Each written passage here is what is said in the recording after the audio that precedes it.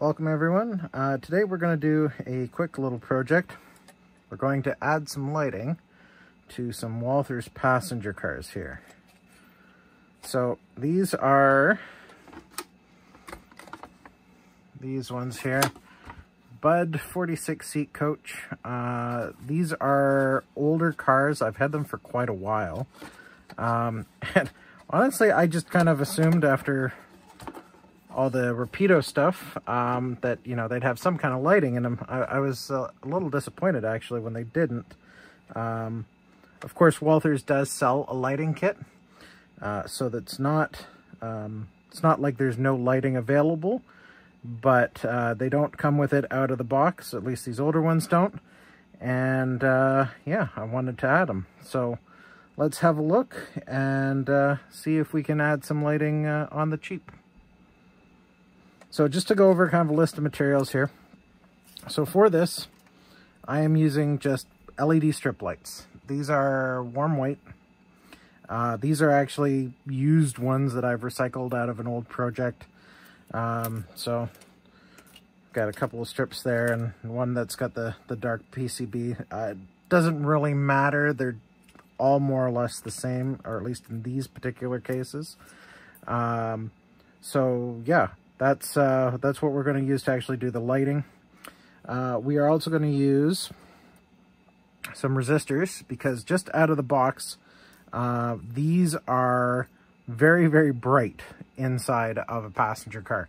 So yeah, if you just run them at like the voltage, well, first of all, DCC voltage would be technically more than the 12 volts in most cases. But also that these in such a small space is going to be incredibly bright. You could go with smaller sections of them, less sections, spread them out more. But I want as even a light as possible, so I'm just using, in this case, it's a 3K resistor to drop down the voltage.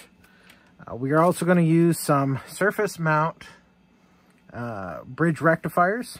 So these will make it so that it doesn't actually matter what direction on the track that it's put on, or the fact that it's DCC. In theory, it should also allow it to work fine on DC in either direction. So these are surface mount bridge rectifiers. I just got these off eBay. Yeah, really any ones will do. You could even make your own with diodes. These are nice just because it's nice and compact to fit in the passenger cars. And then the last thing is I also found these nice and small capacitors. These are 470 microfarad, 16 volt, which should be just enough. And that will help give us constant lighting so they don't flicker if the track's dirty or anything else like that. So without further ado, let's get into the car. All right, so these Walthers passenger cars, the easiest way to get into them is kind of, if you give them a bit of a twist, it's kind of unnerving. This one, I've got another one I've already put lighting into. It's already been apart a couple times, so it opens easier, but this one I've never cracked open. So you can start to kind of get under there. There are tabs.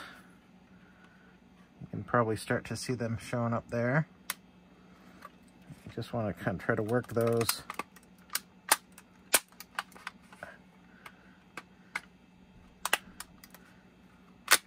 There we go. Ooh. And we're in. So yeah, it's just these little tabs here. They're mounted on the roof. As you can see, they survived.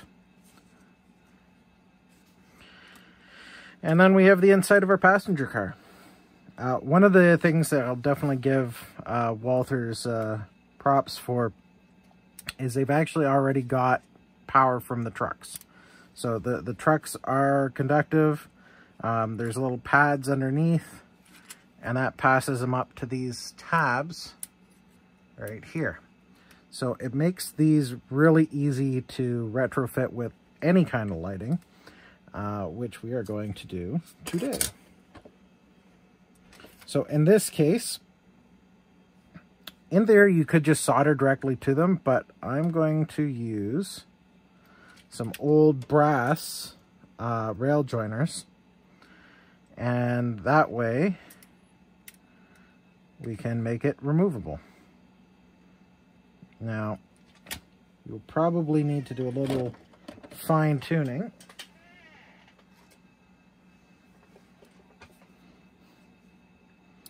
Pretty sure actually the last ones I had to spread out a little bit. These ones I think I need to pinch in just a hair, just so they're gonna get a decent grab on those tabs.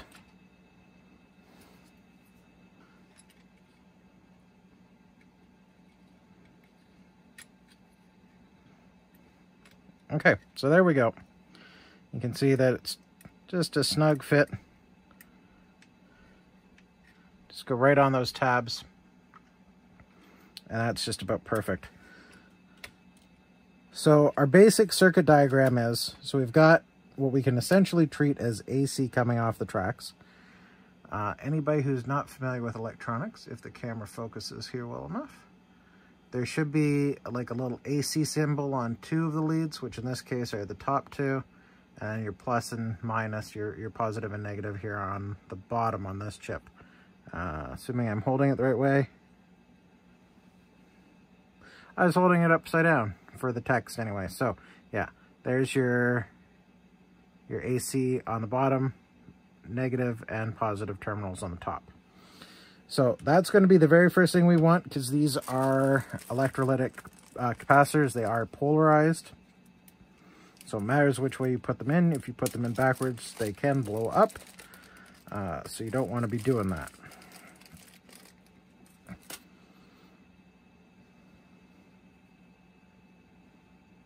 So basically, yeah, we'll have the bridge rectifier, capacitor,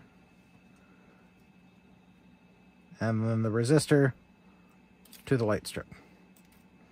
And I've actually just got some old basic copper stranded wiring. This, I've got some slightly heavier wire on it. I'm probably actually going to take this off here.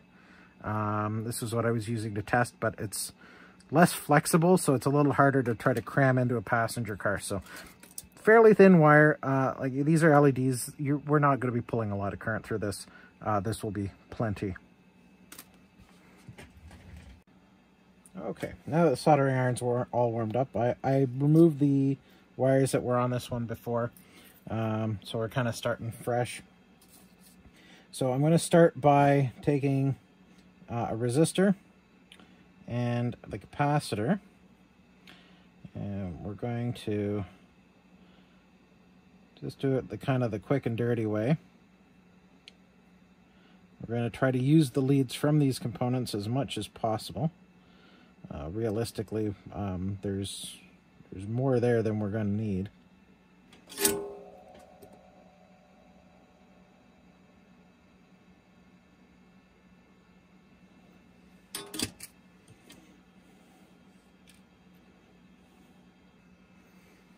I'm just going to put a block of wood under so I don't melt my cutting board.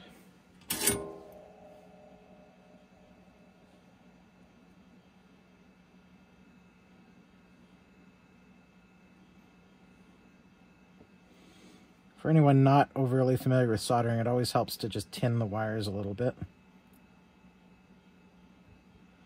Should just be a light touch with a soldering iron. And we're on. Now, we need to match the, well, so two things. It's electrolytic capacitor, so we need to make sure that the negative is on the negative side, positive is on the positive side, and then the same thing with the bridge rectifier.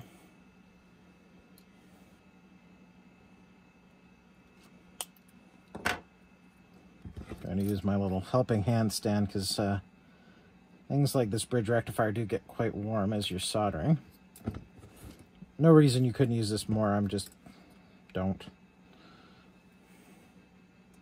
Now we're going to see if we can get really lazy and use this lead on this capacitor. I might be pushing my luck here, but we're going to see how this works out.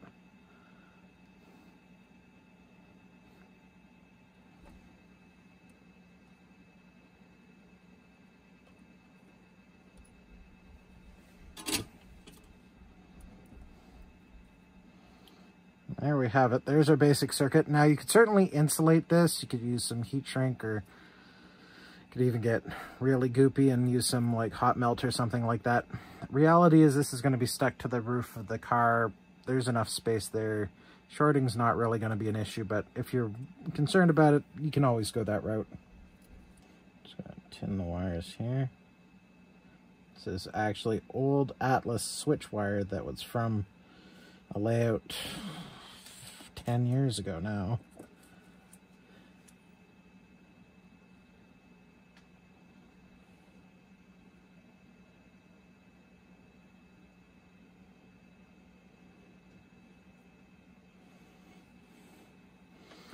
Also not used to trying to solder while keeping the back of my head out of a camera shot, so that adds a little extra level of difficulty to this.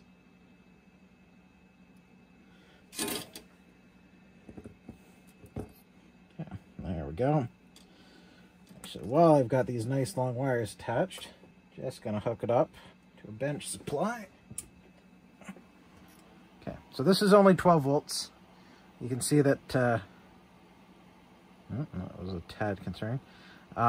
Especially under the fairly bright lights.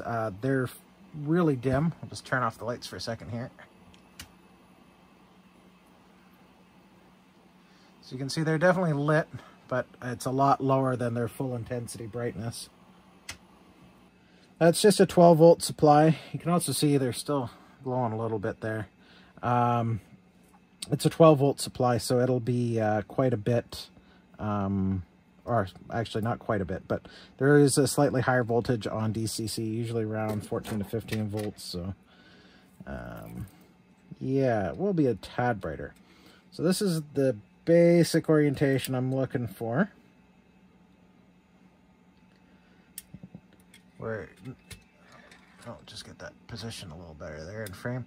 So it's nice that the capacitor and everything can kind of just sit in there. If you really wanted to, you could tuck them somewhere else too. There are other options there, but that'll do. So we'll need, just for ease, say about that much wire. This is definitely more eyeballing than science.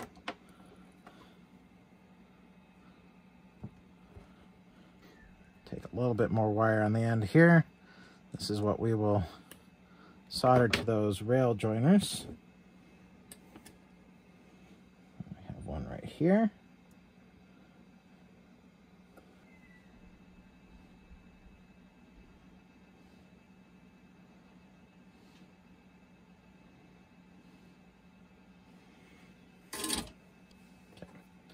Yeah, definitely gonna need to tin that a little bit ahead. Especially these older brass ones, they'll probably have a little bit of an oxide layer on them. So you need the rosin in the core, kind of get a good connection.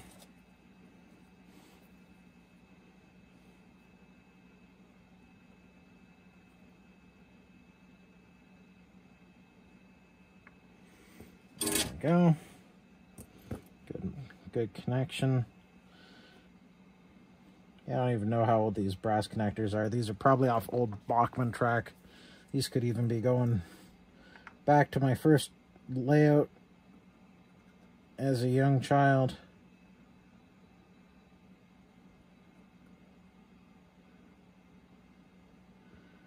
Good portion of my track was brass at that point, and probably the rest of it was the old steel stuff. Okay, so there we have it. It's basically complete and ready to go in. So we can install it here, and we'll give it a quick test on the track. I'll show you what it looks like before we glue it into place on the roof. Okay, so we'll just try a little shaky cam here because I'm not grabbing the tripod right this second for just this quick test, but here we have her. It's on, it's working, and you can see actually if I lift it off, it stays lit for quite a while. This is also a good demonstration. So this is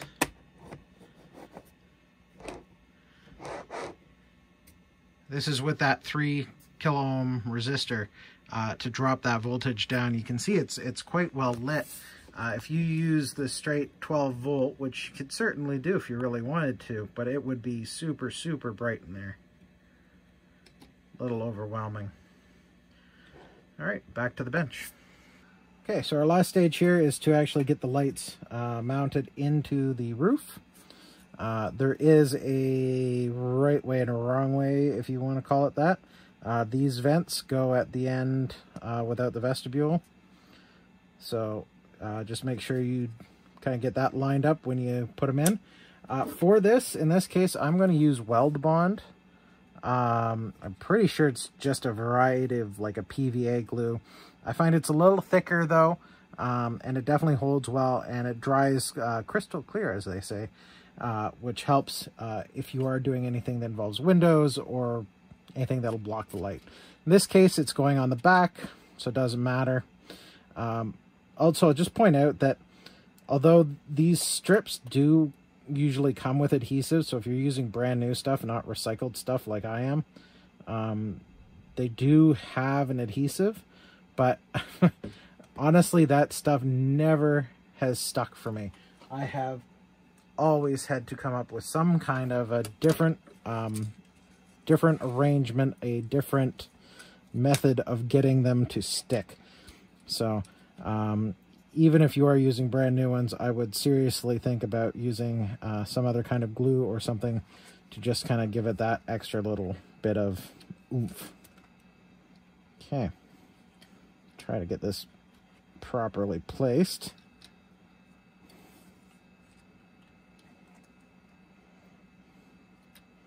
Now, while this sets up, I'm just going to use these really long clamps. Got a fairly gentle pinching force. That one's actually gentler than the others. I kind of want something a little stronger at the end. If anybody hears screaming in the background, I promise it's just my son and his bouncer having fun.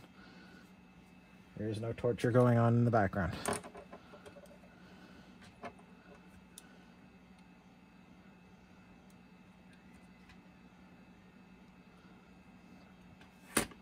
Okay.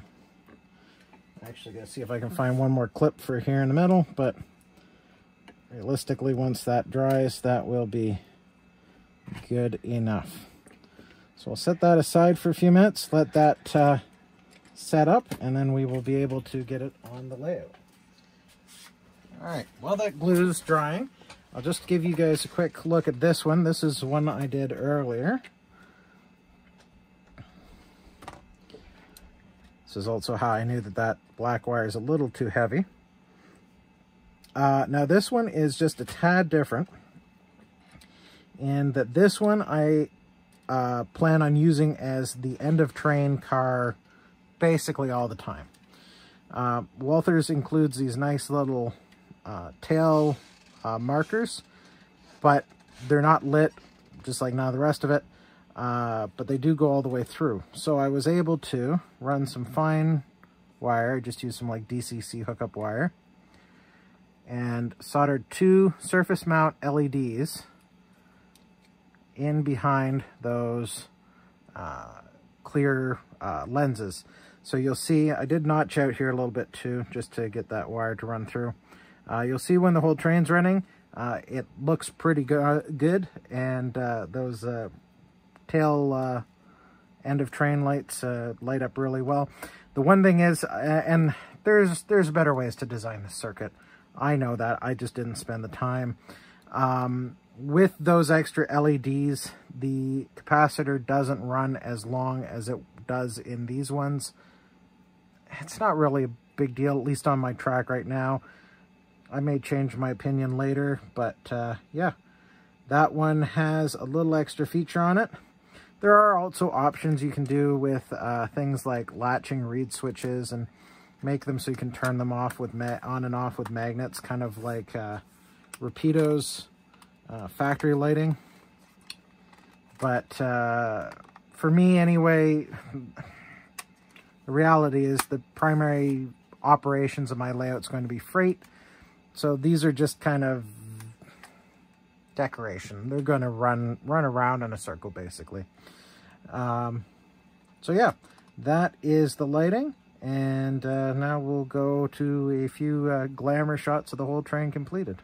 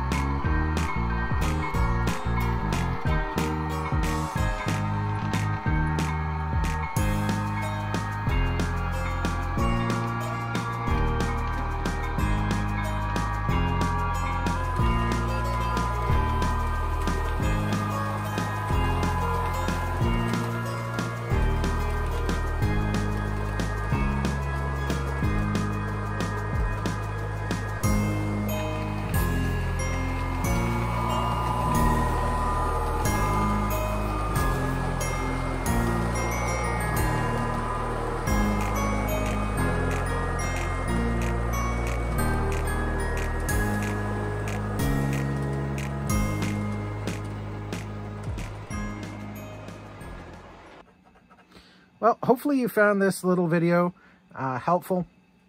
And if you did like it, please hit that thumbs up button. And don't forget to subscribe and hit the bell icon for notifications.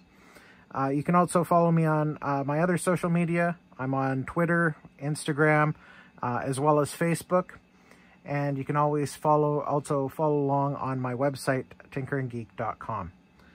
And until next time, keep tinkering.